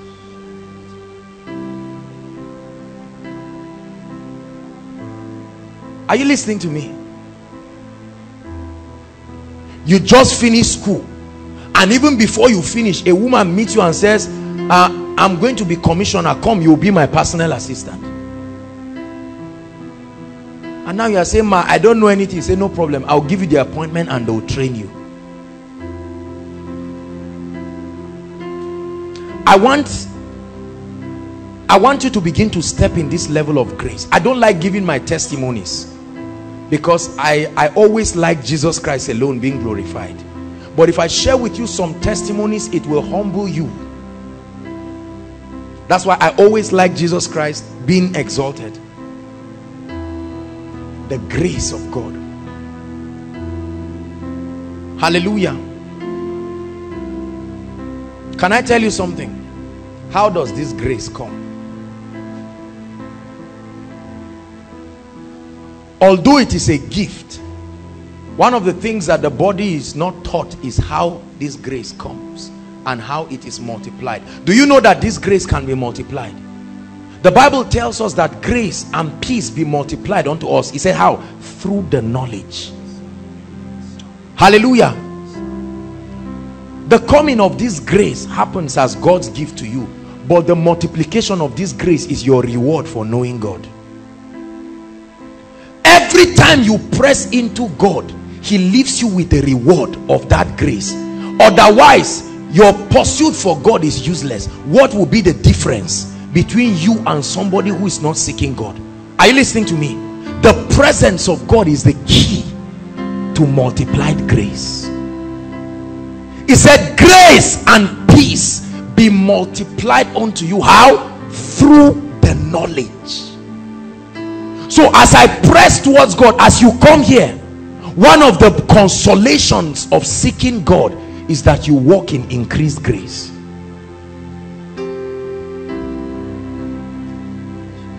Have you seen somebody come out of the presence of God and you just look at the person and you like to share your food with the person?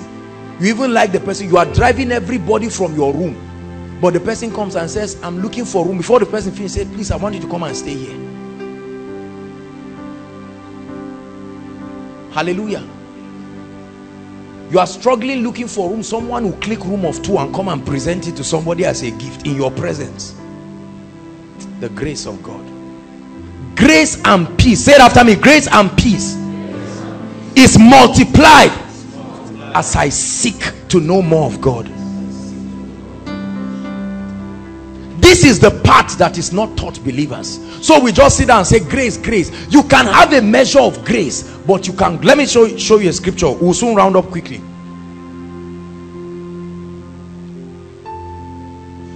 Second Peter chapter 1 verse 2. Second Peter.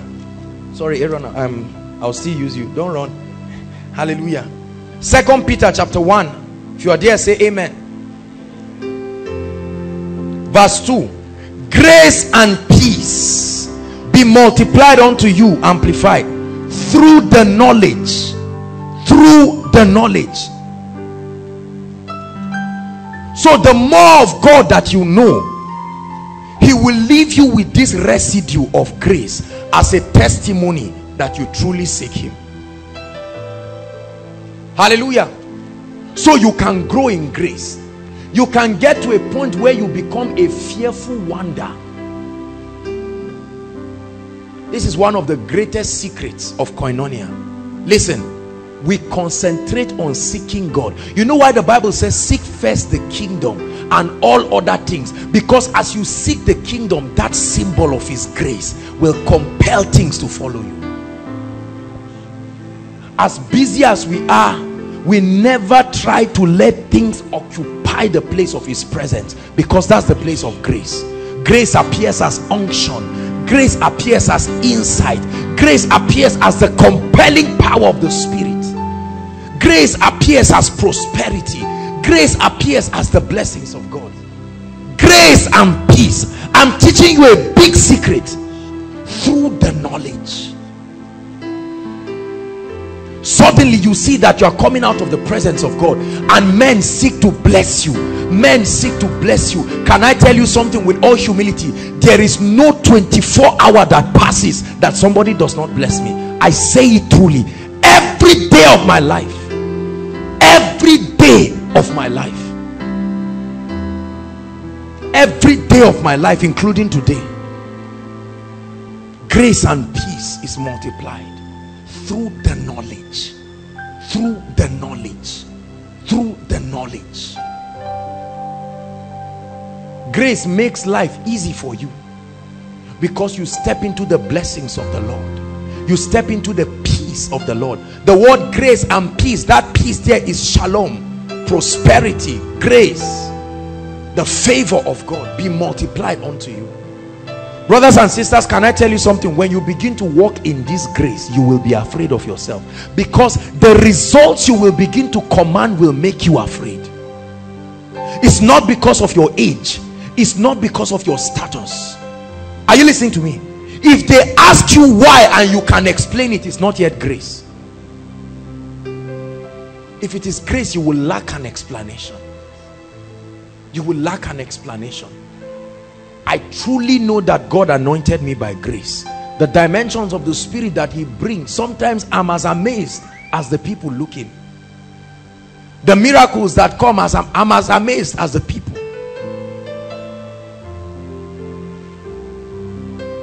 Hallelujah.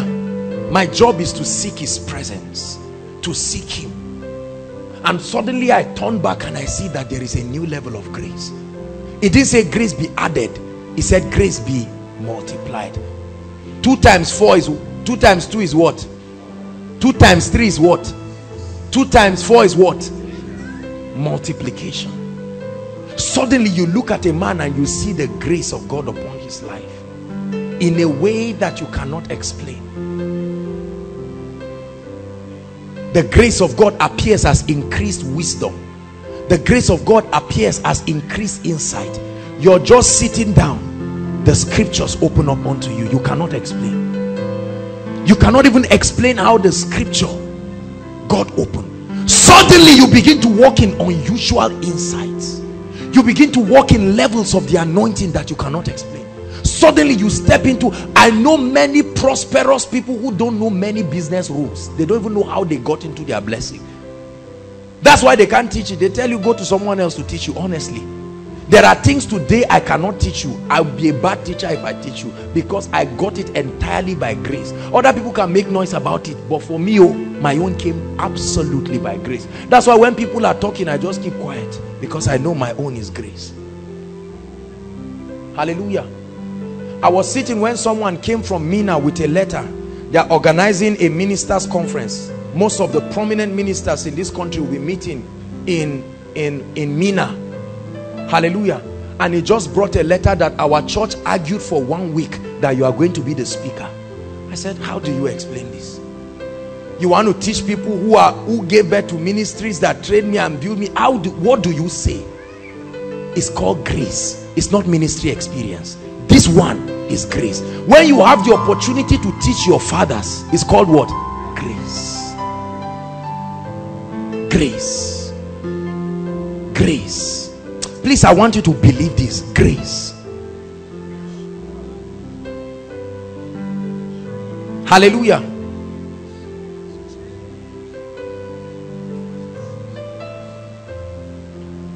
I got a call some days ago, and the person called me and he said, are you Joshua Selman? I said, yes. He said, Koinonia? He said, yes. He said, I listened to one of your message. He said, the Lord led me to give you 2 plots of land. I said, who are you? He said, it's not important. Brothers and sisters, how do you explain this? Don't say it's because you're a man of God. No, no. This is what I want you to see. It's not because of that. Grace. Say after me, grace. Grace. Where God opens doors for you that you cannot explain. I was sitting quietly in my house. Someone came with a generator that is also an inverter, a very mighty, gigantic generator, and said it's a seed. How do you explain this?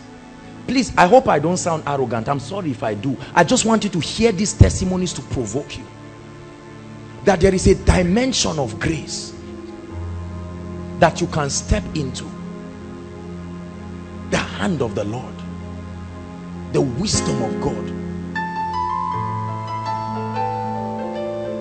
uncommon levels of insight, where God will lead you to things, lead you to places. God will make people to serve you that you cannot explain. Are you listening to me? Every time you seek him, grace and peace is multiplied. But let me tell you, when this dimension comes into your life, does that mean I don't study my Bible? Does that mean I don't stay in the presence of God? Does that mean I will not be diligent with the understanding of God's principles? No. You see why we taught that before teaching the message of grace? Because a lot of people just say, it's a license for laziness. So you don't read your book in class, say no problem, grace will speak for me. No, sit down and read. Do well. Are you listening to me? But I want you to know that the beauty of Christianity is that there is grace. The grace of God, the wisdom of God. You're sitting down and certain blessings just step in to come and meet you. Listen, I want you to believe what I'm sharing with you. You need it in this wicked Nigeria that we live in. You need the grace of God.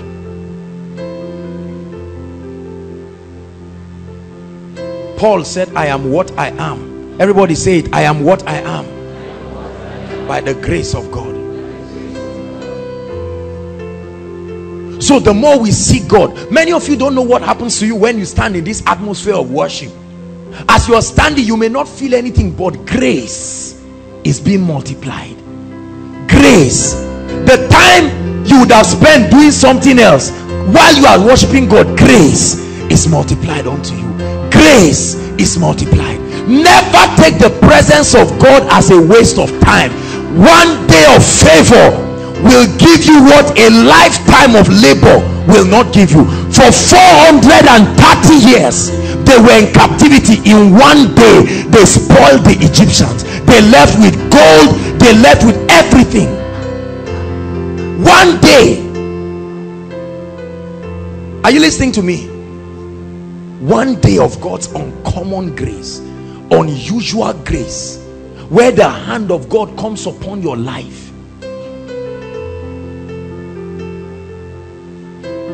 You must believe in this grace dimension. You must believe that there is a walking. This is what, see, God planned that your life will be easy. That's why he added grace. Without grace, boy, life is difficult. There are people that struggle in ministry, struggle in every area of life. Realize that as a believer, you can tap into the grace of God.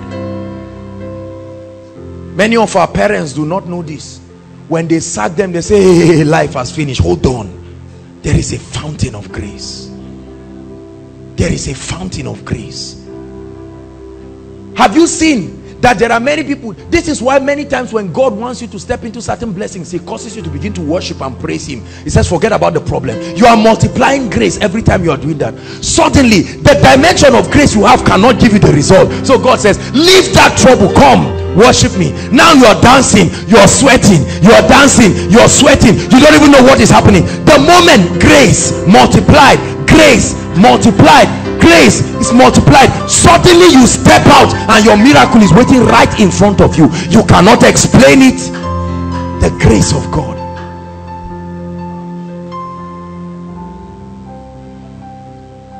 Do you believe what I'm teaching you? We are going to pray. I know we're out of time, but I need you to step into this dimension where your life becomes a fearful epistle of testimonies that not even you can attest to. That when people hear, they say it's a lie. It's not true. It's a lie. It's not true.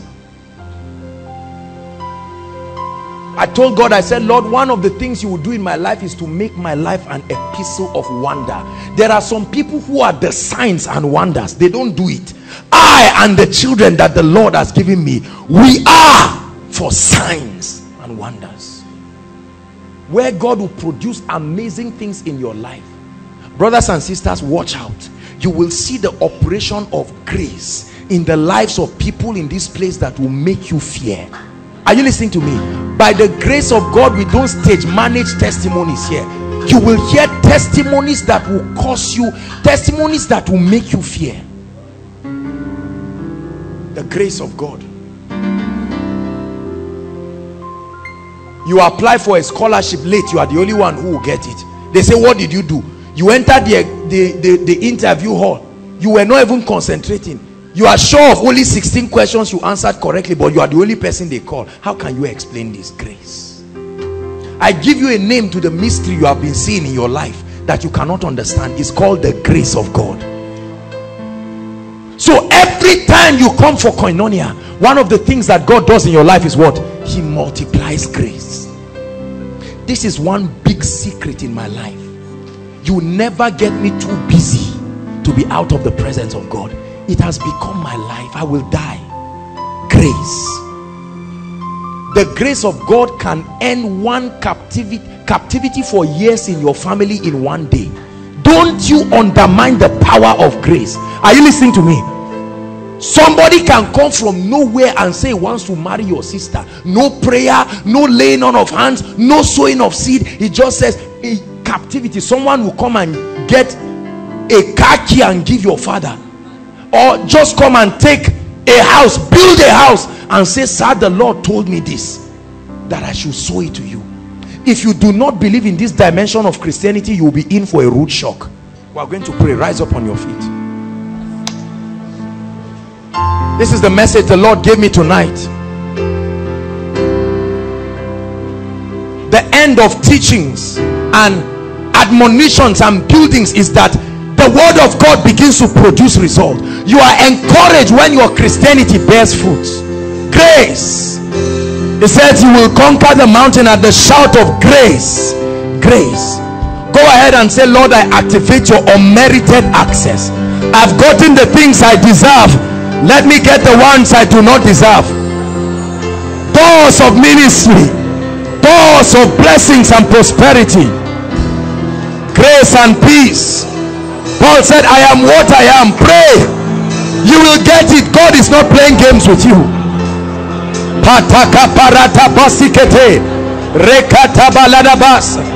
Pray. We'll soon be out of here, but pray. You're not wasting your time.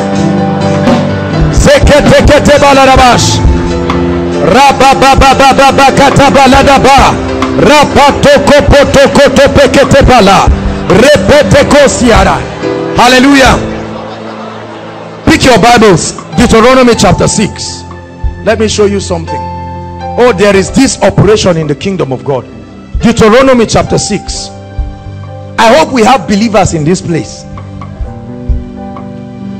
Deuteronomy chapter 6.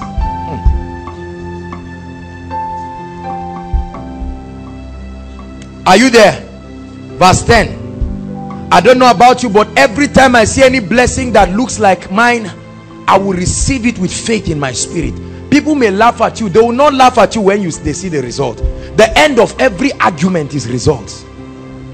Verse 10. Are you there?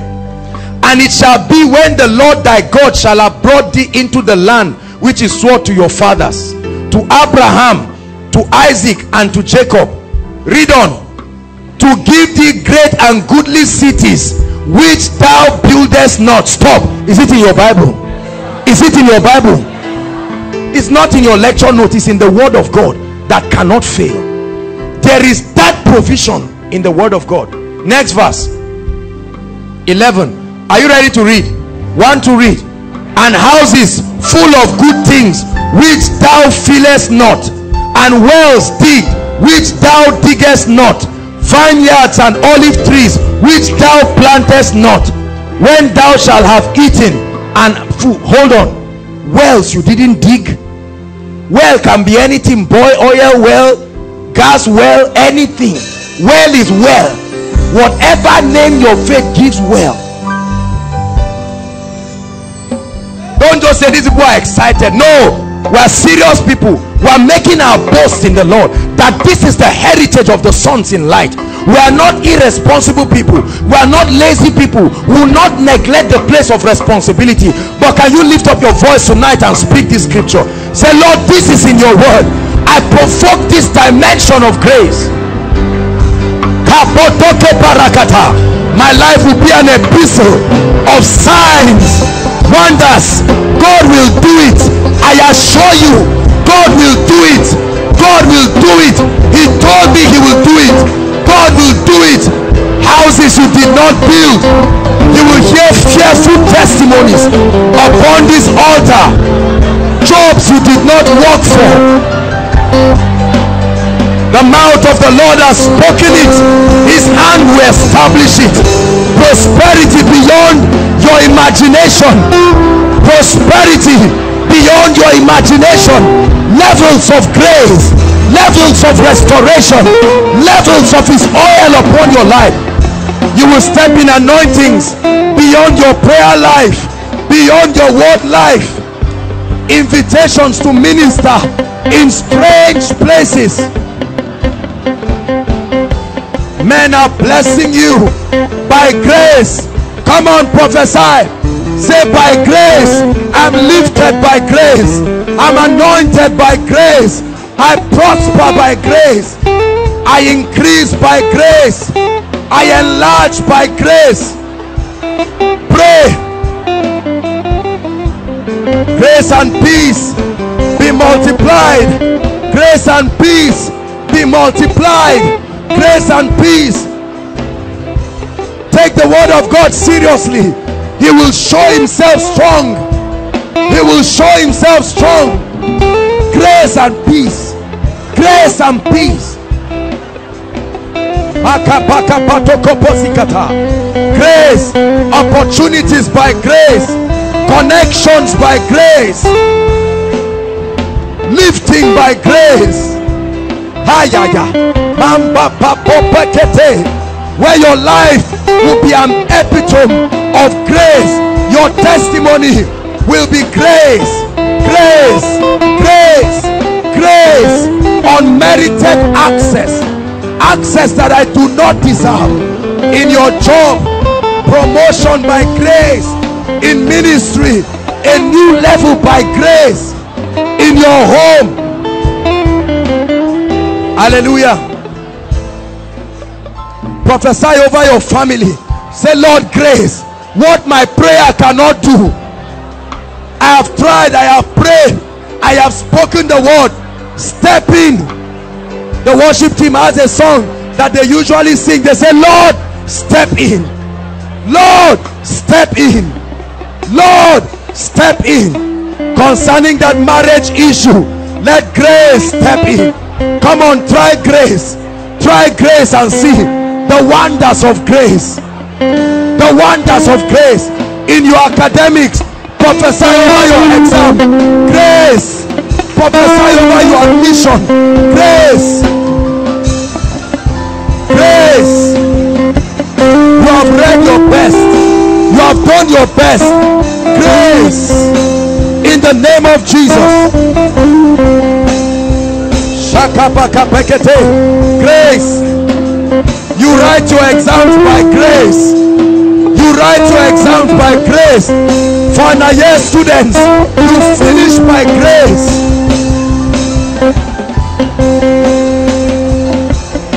Hallelujah.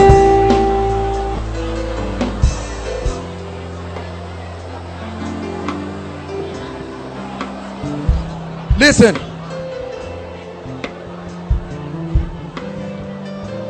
Without grace, your Christianity will be burdensome. Are you listening to me? You can struggle, and indeed you will struggle, but God gives his grace. You're going to pray one last prayer point and say, Lord, I activate multiplied grace. God told us this is a year of what? Great grace. Not just grace, great grace. See, if you don't believe it, you will keep clapping for people giving their testimonies. Get angry and say, Lord, no matter what the issue is, grace.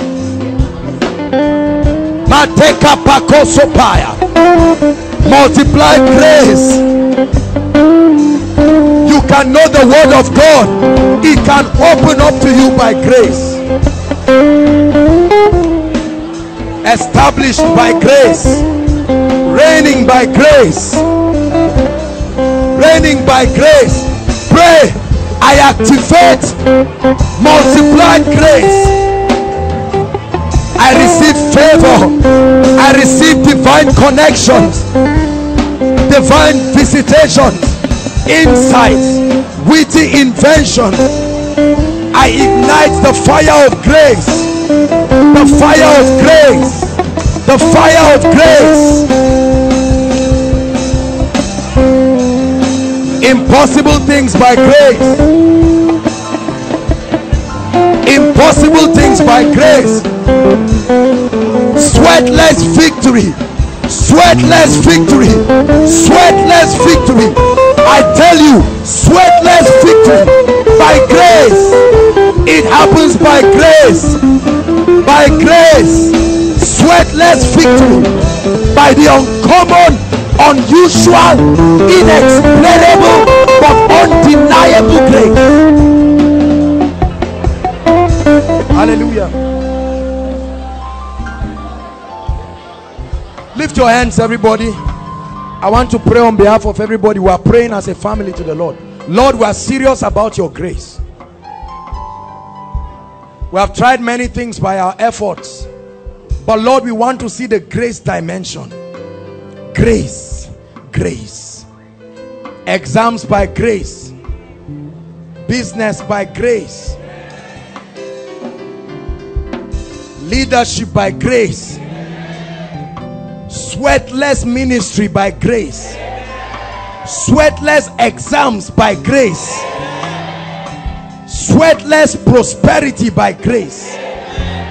Uncommon, unexplainable, but undeniable favor by grace. Walk in that testimony in Jesus' name. I prophesy it into your life. I prophesy it into your life. From today, you become an epitome of grace. Everyone who touches you for grace.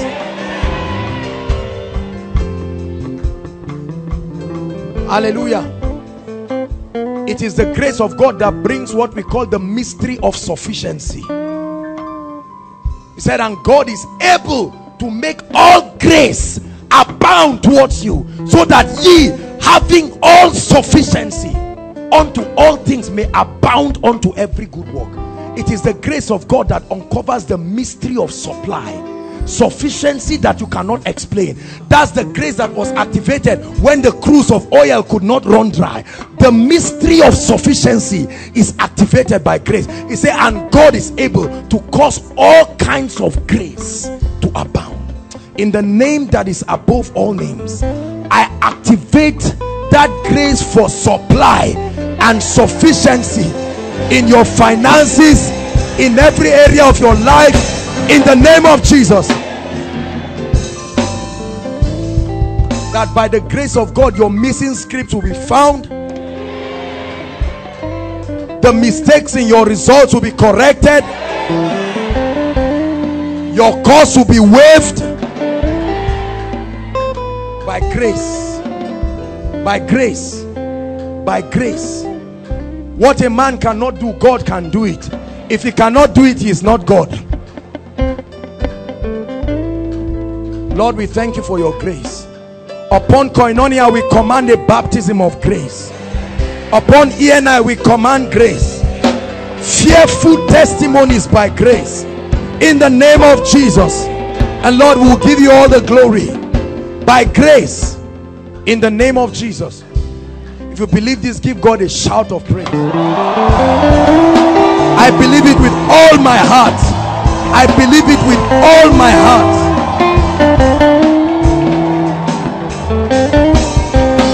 Hallelujah.